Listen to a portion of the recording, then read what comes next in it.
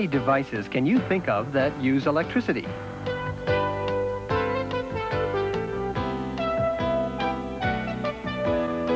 Our computerized, automated world would quickly come to a halt without it. The flow of electrical charge through the countless wires and complicated circuits would not be possible without voltage, the prime mover in electrical systems. Voltage causes electricity to flow through wires. That is, of course, unless it's cut off at the source.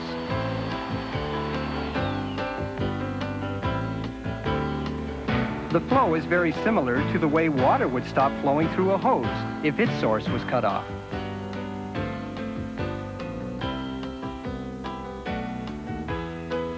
An electrical system is usually a circuit.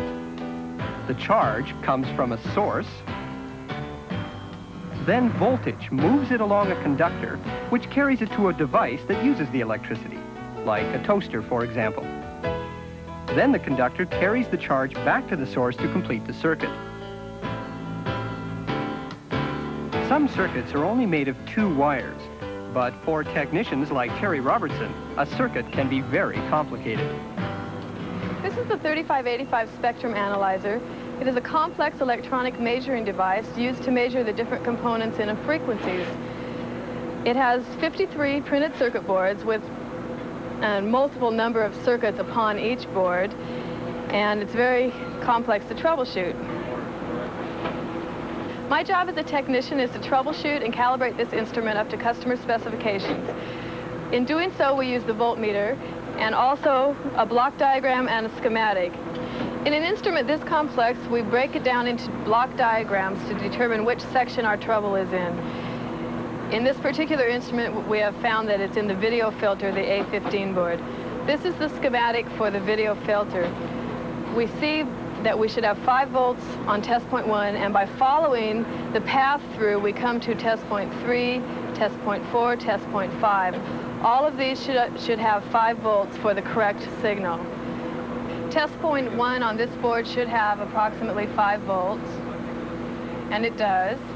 By following the schematic further through, we can see that test point 3 should have approximately 5 volts, and it does. Going through test point 3, we can go up to test point 4, and we find that test point 4, which should have 5 volts, is potentially a 0 volts, which is ground. Going back between test point 3 and test point 4, we find a capacitor that goes directly to ground, and we can measure the top of that cap, and we find that it is also 0 volts, which tells us that it is shorted to ground. In my job as a technician, it is very important that I understand the properties of voltage pushing current or electrical charge through a circuit. In this example that we have just seen, it is evident that I would not have been able to fix the circuit without knowing these properties. Because voltage is a prime mover and acts like force, you can always add more when you need it. For example, each battery in this flashlight only produces 1.5 volts. But the bulb needs 4.5 volts to shine brightly. So, 1.5 added 3 times is enough voltage to do the job.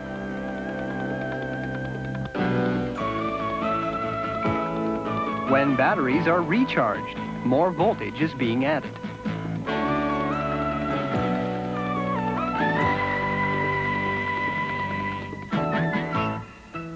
Electrical systems are an important part of our lives, but even though we move it around the country and use it in so many ways, no one has ever seen electricity. Electrons are simply too small to be seen. Still, anyone who works with an electrical system must understand where the source is,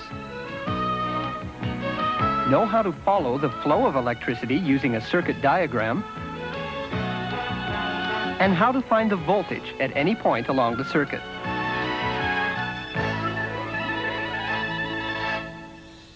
In the same way that force determines how an object moves in a mechanical system,